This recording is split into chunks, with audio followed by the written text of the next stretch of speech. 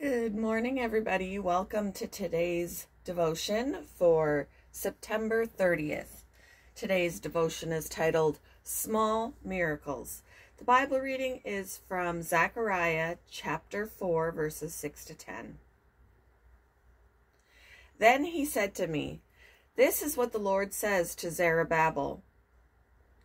It is not by force nor by strength, but by my Spirit, says the Lord of heaven's armies. Nothing, not even a mighty mountain, not even a mighty mountain will stand in Zerubbabel's way. It will become a level of plain before him. And when Zerubbabel sets the final stone of the temple in place, the people will shout, 'May God bless it! May God bless it!'" Then another message came to me from the Lord. "Zerubbabel is the one who laid the foundation of this temple, and he will complete it. Then you will know that the Lord of heaven's armies has sent me. Do not despise these small beginnings, for the Lord rejoices to see the work begin, to see the plumb line in Zerubbabel's hand." The 7 lamps represent the eyes of the Lord that would search all around the world.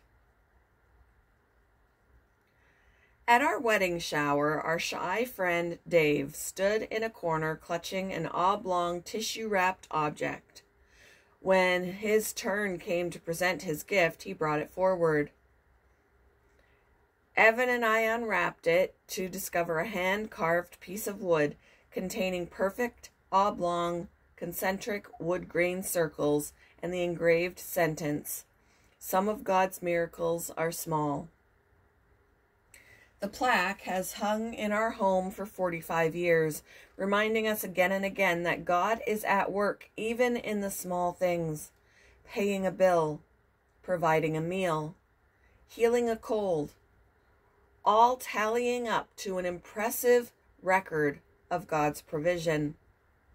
Throughout the prophet Zechariah, the governor of Judah, Zerubbabel, received a similar message from God regarding the rebuilding of Jerusalem and the temple. After returning from their Babylonian captivity, a season of slow progress began, and the Israelites grew discouraged. "Do not despise these small beginnings," God declared. "He accomplishes his desires through us, and sometimes in spite of us. Not by might nor by power, but by my Spirit, says the Lord Almighty." When we grow weary at the apparent smallness of God's work in and around us, may we remember that some of his miracles may be small. He uses the small things to build toward his greater purposes. Where have you seen God's small miracles in your life? How has he used small things to provide for your needs and the needs of those around you? Thank you for joining me for today's devotion, and I hope you all have a wonderful day.